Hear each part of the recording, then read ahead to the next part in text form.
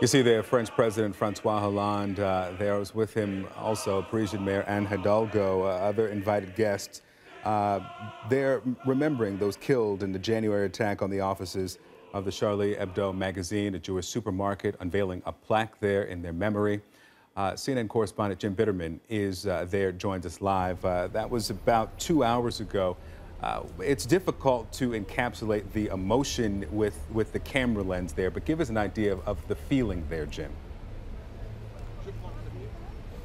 Well, Vic, it was in fact a very emotional ceremony with the choir of the French National Army, as well as a very famous pop star, Johnny Hallyday, here serenading the crowds.